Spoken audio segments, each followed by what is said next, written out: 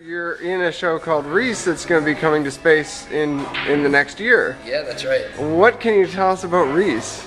Oh, since it hasn't even debuted in Canada yet, it was a webisode, I know initially. It was webisodes, and they did show some of those on YouTube for a while, but now they've all changed. They've been recut, re-edited, and Amanda Tapping now narrates the episodes, and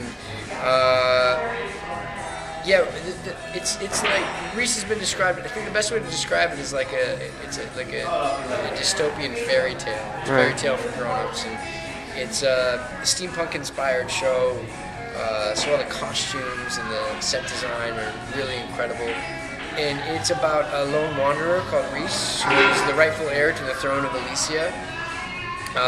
Her family was murdered by her cousin, the Empress Amara, with the help of the bad guys, this intense religious sort of a cult called the Sect.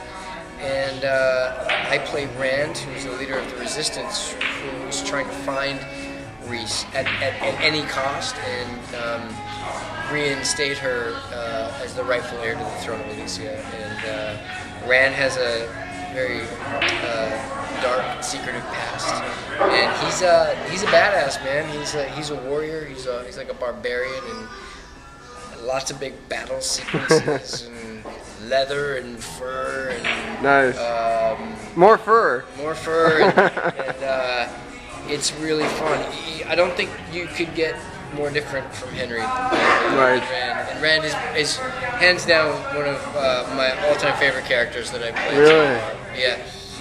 I love it. I love that. And those guys are great. I'm really very, very proud of them. I'm very proud of the show, and it's an opportunity for the fans to really exercise the power of fandom. Right. You know, watch these shows online. You know, it did very well in the U.S. With everything being geo-blocked these days. There are ways around it. And we all know that.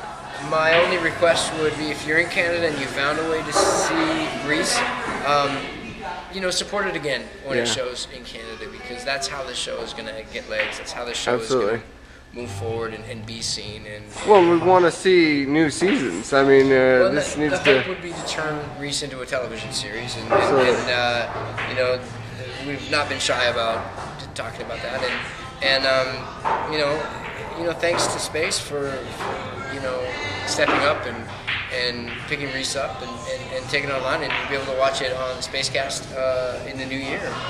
So you know, stay tuned. Dates will be announced, and check it out. You know, we're all exceptionally proud of it. The production value is incredible. The show is like nothing you've ever seen, and you know, let's hope this thing goes, because you know, everybody on the show worked very, very hard, and look, we did it with Sanctuary with the help of the fans. You know, we turned that from a web series into a series, and we have the greatest, most amazing fans in the world, and they showed that with their support for Sanctuary. Sanctuary is still like an incredibly highly rated television series that shows in over 183 countries, and you know, our fans, you know, we can do that. We can do that again. We can do that with Riese, and it's something completely different that does not. You know, there's no conflict with anything out there. It's such an incredible show. So. Well, it's unheard of to hear of a steampunk TV series. I mean, it just hasn't been done yet, so it's very cool. Or it hasn't been done well, maybe I should say. But well, it hasn't been done. I don't think a steampunk inspired series or inspired project has been done with this kind of a production, kind of a production budget. Well, and again, shooting on red cameras, and I mean, very cool. And just the caliber of talent, you know, in front of and behind the camera that we got for this show. It's amazing, you know.